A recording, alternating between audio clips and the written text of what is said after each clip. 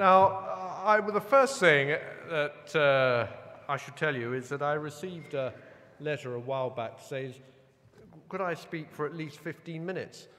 But I then got a letter that said, could I please speak for no more than 10 minutes? And this is obviously because someone heard me before, and I was thinking I'd better get away in case I got one asking me to speak for 5. Well, I have a long speech prepared, which I've been working on. So settle down. Settle down there, particularly at the back. There's still some movement going on. What should I talk about? Well, of course, what you really want to hear, that's the wrong report. What you really want to hear about that, which is, of course, the retail distribution review. And I will very reluctantly say a few words about that. But I realise I'm not on a winning streak talking about RDR, so I'll try and get on to something else as quickly as possible, and which will probably be about a third of the way through my introductory remarks. And then I'll get into the Banking Commission, which I think might interest you a bit, on which I normally speak at least for 40 minutes uninterrupted. Let's see how we do. On RDR, of course, you've had a very tough time, and many people in this room, some have probably not felt it much at all. But let me just tell you what we actually said on RDR. This is the Treasury Select Committee report. I hope I'm not boring you, because I gather most of you read this stuff extremely carefully, several times over. We said, and this wasn't popular, but I strongly agree with this, Trail Commission, where advice is not offered, is very difficult to justify. We concluded the evidence suggests that there will be, as a result of RDR, a loss of market capacity. We are concerned that the loss of advisors, particularly individuals and those in small firms, will disadvantage smaller savers by reducing choice and competition. Personal savings in the UK are unacceptably and unsustainably low. We were concerned about the impact that loss of advisors might have on saving. The FSA seeks to reassure us in its evidence, but we recommend that regular reports on the impact of the RDR on advisor levels and savings through independent financial advice should be compiled by the FSA and its successor, something we intend to hold them to. And let me just carry on reading a little longer. Implementation of the RDR must be to the benefit of consumers. Consumers will not benefit if it results in a reduction in choice and competition through a substantial loss of advisors and firms. We therefore recommend that the FSA defer the introduction of RDR by 12 months, alongside our earlier recommendation to temper the cliff-edge nature of the reforms to the required qualifications. Well, as you all know, that part of that report, was ignored by the FSA. And as you all know, we have had a loss of advisors. Providers are leaving the market. Martin Wheatley said as much when he came to give evidence to us. And the FCA's figures show a marked reduction in the number of advisors. I've got different figures from Lord Devons, but basically I've got a reduction from 2011 of 40,000 to July 2013 of 32,000. And I think there is now a risk, possibly a considerable risk, of consumer detriment as a result.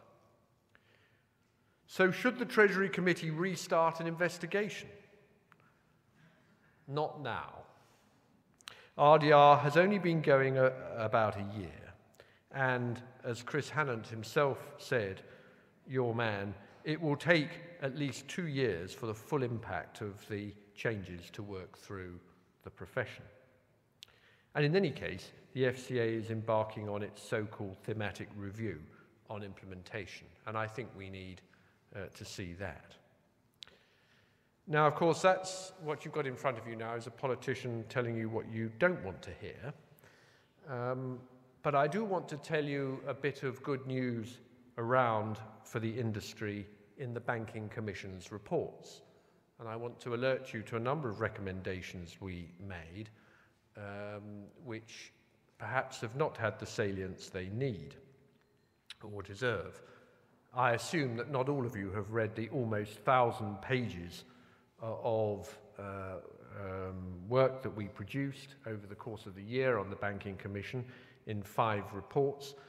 By the way, I'd just like to alert you to the presence of 2 other commissioners, my immediate predecessor, John McFall, now Lord McFall, who did a great job on the Commission, and Mark Garnier, sitting over there, also, who did a huge amount of work working with me in tandem, both on the Treasury Select Committee and on the Commission. Now, if any of you haven't already read the 1,000 pages, do at least make an effort to read, that's the wrong report, do at least make an effort to read this report, which is just our summary of it all in 70 pages for those who are too lazy to read the full Monty. Let me just remind you of some of those recommendations which I think should benefit your industry. We made clear, and I won't read them out in detail, but I'll summarize them as best I can. We have had far too much box-ticking, mindless data collection and absence of the use of judgment by regulators in demanding information from the regulated community. That really has to end. We have to have more intelligent reporting requirements. We have to see judgment used to identify risk. And we have to make sure that regulators keep a sense of proportion when they're collecting information. Far too much box ticking has gone on with the view to regulators minding their backs rather than working out what they're really trying to look for. A second recommendation of ours was that there should be, which has also been missed, is that there should be a cap, that is a freeze in cash terms on the levy. That is, that part of the levy that represents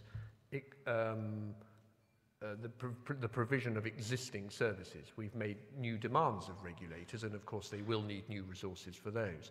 But for the services, for the jobs that they are inheriting, we concluded that they should not be exempt from the general financial stringency that is taking place.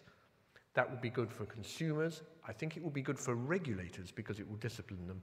And of course, it'll be good for you.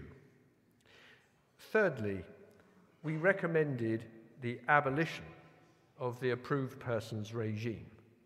This was a complex and confused mess, and it was part of that box-ticking exercise to which I referred earlier. Paul Flowers, he passed the APR vetting system, but he failed in front of the Treasury Committee within a few minutes. Lord Stevenson was not even reconsidered, not re-examined in the light for fitness and properness, even after the failure of HBOS. I make no statement about what judgment should be passed on Flowers or Stevenson with respect to the APR. We did not do that assessment ourselves. I do think that the regulators should have done a better job at looking at both of them than they clearly did. That, we recommend, should be replaced with a much more clearly thought through framework. And if you want to go into the detail of that, rather than my explain it in a few sentences, please look at it in the report.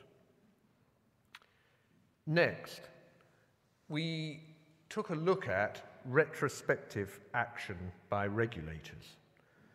Some have argued that there's been quite a bit of this, and there is some evidence of it with respect to PPI, an appalling scandal, but where it's not clear that always the compensation is going to the right places.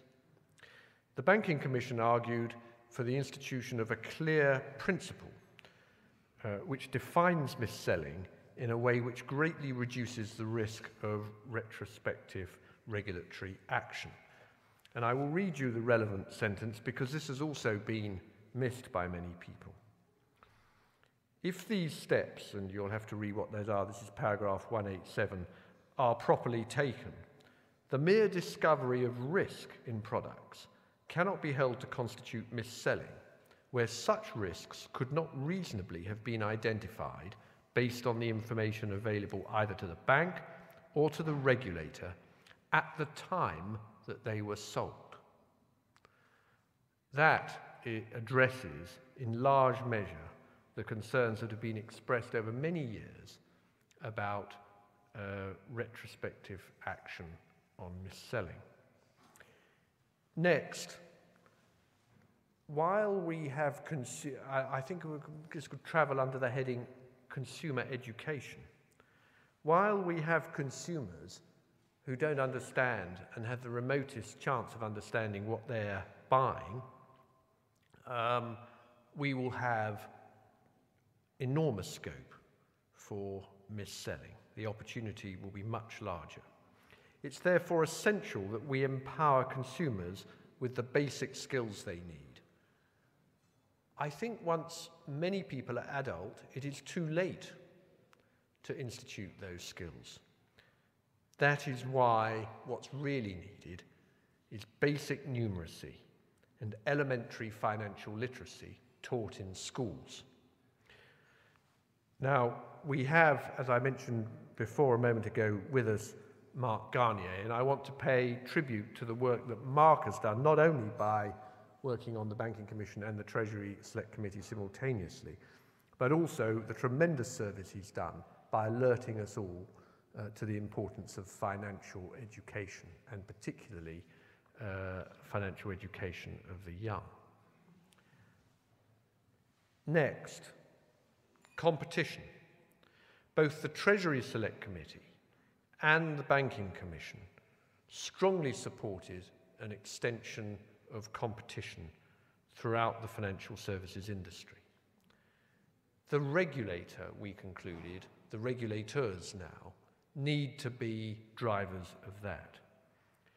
It was quite a challenge to get either of them, to persuade either of them to come round to this view, but I'm pleased to say, and cutting a long story short that involved a good deal of toing and froing, one of the three operational objectives of the Financial Conduct Authority is now competition in the new era. And likewise, for those who want a banking license, the PRA, the Prudential Regulation Authority, also has competition as an objective, secondary only, of course, to their task of maintaining financial stability. We need to be clear that while regulation is often improved dramatically by competition, and that competition is often the best regulator, it's a paradox that regulators themselves do not by instinct generally want to see more competition, whatever they may say. Regulators want less uncertainty about the regulated community. That can often be achieved with fewer, larger players in the market. And that inevitably means the stifling of innovation. Competition is largely innovation. Price competition is greatly overworked as the main source of it. This is the great insight of Schumpeter and others. It's only with innovation, new entry at the bottom of the market, that we can bring about a really fully competitive market in financial services, or for that matter, almost anything else. I think the regulators' spirit is willing at the moment. I'm not sure whether their flesh is a little weak. The job of the Treasury Select Committee in Parliament, among others, will now be to hold those regulators to their competition objectives. Getting these recommendations agreed, of course, was a big enough challenge in itself, and getting them onto the statute book where statutory support is necessary has also been a challenge. Things haven't been helped by the parliamentary timetable. But I can bring news from the front, which is that the bill as John McFall to my right will confirm, has been intensively debated over the last 2 days at report stage in the House of Lords. And the government, how should I put it, this is the only phrase I would rather not have reported, is coming quietly on a large number of amendments that we have put down. We, that is, the former banking commissioners in the House of Lords, and I'm not in the Lords, but obviously I've played a role in helping put together those amendments. And great progress is being made, and I have much greater confidence now that we are going to see implementation of the lion's share of those recommendations than I did only a few days ago. But, of course, what matters most of all is that the regulators now take advantage of the opportunities created by this crisis to make a fresh start, to arrive at the point where they are delivering a much higher quality level of regulation than was the case with the FSA. Lord Deben, John Gummer, was absolutely right when he said we need regulation. An absence of regulation is not a free market, it's the jungle. Businesses will not locate and thrive in a deregulated market. But nor will they thrive in a market of excessive regulation. We may reduce sharply regulatory failure in such a market. We will create stability for the customer, but it will be the stability of the graveyard. That's why Parliament must hold regulators to account to get that balance right. If they get it right, they will set regulation at the level that maximizes economic activity legally conducted. It's Parliament's job to balance out, to help balance out those conflicting pressures that there will always be on regulators. But I end with just one thought. It's also up to you, ladies and gentlemen. It's up to you because you've got to tell us what's really going on in this market. I can't tell you how often I have had people come up to me and quietly whisper about shocking behaviour that has taken place, they say, in the regulatory sphere. But I cannot get anyone to go over the parapet to put it down in a form that I can use as evidence and present to the committee. And all the commissioners on the Parliamentary Banking Commission had this experience, and many members of the Treasury Select Committee have had it too. Of course we understand why, but find a means, use a trade association, look at us here tonight, find a way of getting that information to us, because that's what our job should and will be all about in the months and years ahead. Ladies and gentlemen, RDR is a huge challenge. The Banking Commission's work, bringing trust back into the financial services, is a huge challenge. But we are on the right road to doing that. We do have a series of measures that can help deliver it. Now the job, the task, is to implement it. Thank you very much.